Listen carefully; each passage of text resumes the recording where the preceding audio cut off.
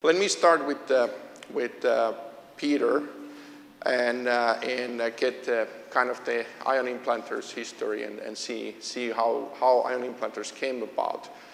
So your history with the industry goes back to quite a while. You were basically working on ion implantation technology and accelerators before that already in 50s and 60s.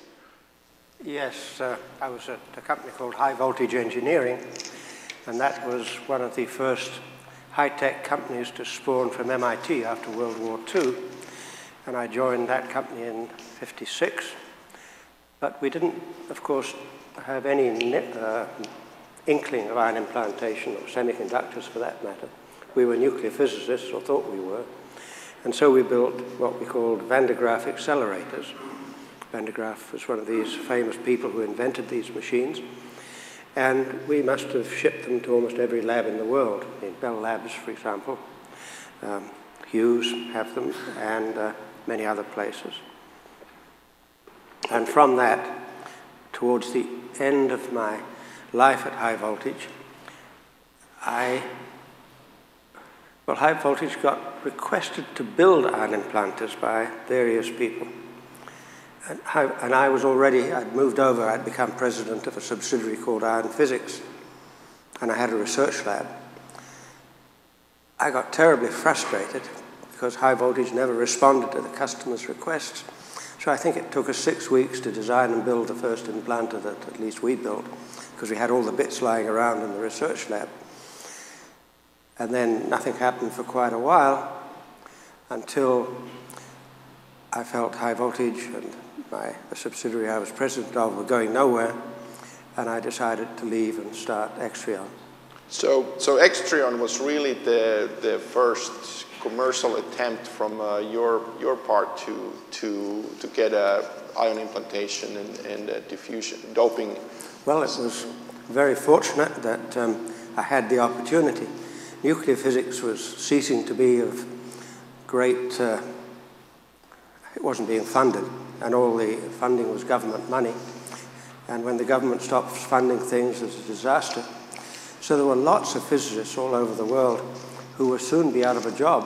So it's very lucky the semiconductor industry came along to absorb them. and I was one of them. Okay. So what do you consider the key technological breakthroughs on ion implantation to really become a mainstream into the manufacturing technology and really adopted by the semiconductor manufacturers? You're really asking the wrong person a very good question. You see, I was an accelerator physicist, so I knew how to design and build an ion implanter. I also was able to go and talk to people who might want to buy them, who said what characteristics they wanted. But, of course, I knew nothing about how they were going to use them, except there were these things called wafers. And when we started, by the way, the first companies we went to wanted us to process broken wafers. You can imagine what a mess that was. And the wafers were 1 inch for most people. And, of course, IBM actually was 1 1/4, then 2 1/4, then 3 1/4, and then finally they got smart and went with everybody else. Okay. So then the early days of Extrion, were you selling in US only, or did you almost have immediately. I had some Japanese contacts because High Voltage did sell to Japan. And so we were contacted by Marubeni, a trading company that dealt with High Voltage, and they wanted to sell our ion implanters. Mm-hmm. So I was off to Japan in 1971, I'm quite sure, and for many years I never stopped going there, more than, I think, 4 times a year or something like that. Okay. And then later on in your career, you were also part of forming Nova, I understand. How did that came about? Well, that came about for, I say, personal reasons. After Varian had acquired Extrion, I couldn't get along with Varian's management. I might have got along with the new management, but I couldn't get along with the old management. And so I decided to leave and start another company. Okay. And you founded then Nova. Then I started Nova. No. And Extrion is Varian is still supplying ion implanters. Well, I will say that when we started Nova, we gave Extrion a hard time while we were there. And I'm glad to see that after we left, that Extrion has recovered. Yeah. And then Nova also became Ethan, and today is a company called Excelis. So right. all of these companies have very rich histories going back to your work and what was going on in the early days of ion implantation. In terms of the technology, some of the comments also on the breakthroughs of ion implantation was that at some point the industry understood that the crystal damage could be annealed. Did that affect, and what time frames this understanding began? That was understood just before we started Extrion. That would be, I'd say, in the 60s, that the anneal was discovered to be the all-important way of reducing the damage.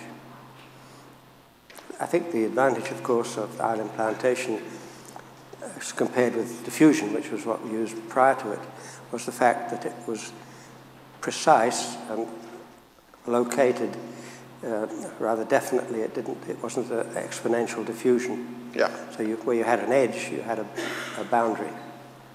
And then I always personally considered ion implanters that you, as an even operator, you needed a minimum of PhD degree. Do you think it has changed from today? Well, I don't think I know many PhDs who could have run the old implanters. We in fact used technicians; they were very good at it. But PhDs were a disaster. They always broke them. They twiddled the knobs, whereas the technician knew he could only turn it so far before it sparked, and they didn't just do that. Okay. So you have to remember, when people were designing semiconductor equipment in the 70s, there weren't any computers. I mean, you didn't computer control. You used rods, knobs, variacs, if you remember those things. And it was, in a way, a simpler game. There was no software. If something went wrong, you went to the end of the rod and tightened the set screw. So it was... And in fact, the biggest advance was probably getting rid of set screws and using cotter pins. Yeah. They discovered that in the automobile industry in about 1900, I think, when the wheels fell off. But. So managing the factory was more than a challenge. Our first factory was literally a garage. And my wife remembers the period we were in it for 2 years, because my laundry was filthy. Yeah. Because the whole place was utterly filthy. And it flooded. When it rained, we stood around with this high voltage equipment with about literally an inch of water. Okay. Okay. So I don't know if our customers knew where the implanters came from. It was terrible. Just on the final notes also, a lot of the ion implantation technology really came from and it still is in the North Shore of Boston. What was the biggest contributing factor that it all practically came from there? What's today's ion implantation technology? Well, it started, I guess it was just because we built the companies there, that's why. That's where we lived. Yeah. And in fact, we did suffer, or maybe we didn't suffer from the fact that we were isolated from Silicon Valley. I've often wondered what would have happened if we'd started the company here. My guess is there'd have been 20 startups within the second year. And luckily, we were far enough away that the technology didn't leak out quite so quickly. It's possible.